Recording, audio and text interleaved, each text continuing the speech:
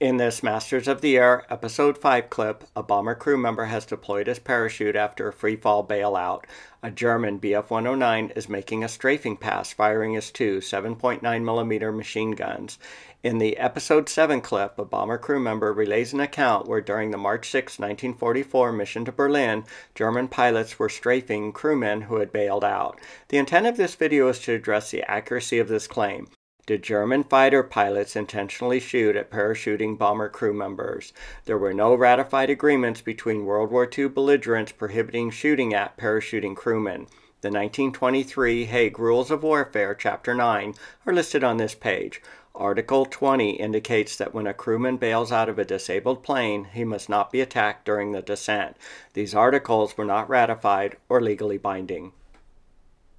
The U.S. was aware of this risk to crewmen and issued guidelines to freefall descent down to an altitude around 5,000 feet prior to parachute deployment.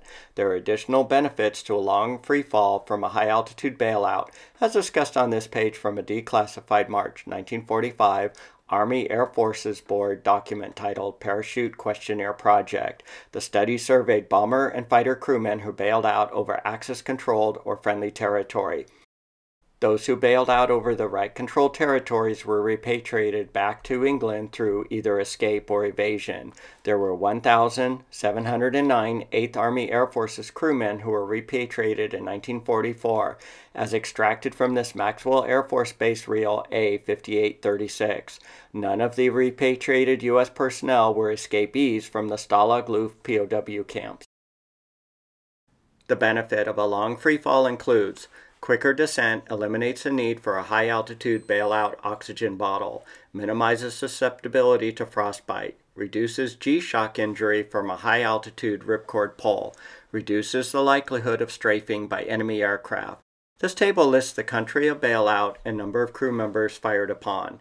Of the 838 B-17 crew members who participated in the study, 91 were fired upon. Since 261 crewmen bailed out over England, this implies 91 of the 577 crewmen who bailed out over Axis-controlled territories were fired upon, or 16%. We can roll up the values for the other crewmen flying who bailed out of their bombers and fighters. The rows represent the aircraft type, bailout totals, bailouts over England, bailouts over Reich-occupied territories, fired upon, and percent fired upon. So roughly 17% of heavy bomber crew members were fired upon.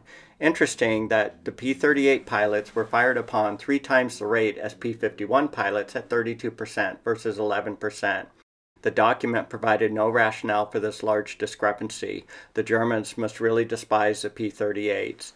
Note that the survey is for returning crewmen only, so there will be some heavy survivor bias, as only those who were captured, injured, or killed by gunfire were not part of the survey. I suspect the number of heavy bomber crew members fired upon is larger than the 17% value from the survey. In summary, the Masters of the Air episode has accurately depicted the strafing attack, and although there was no mention of any strafing parachuting bomber crew members in the March 6 operations narrative documentation, it is feasible that it occurred.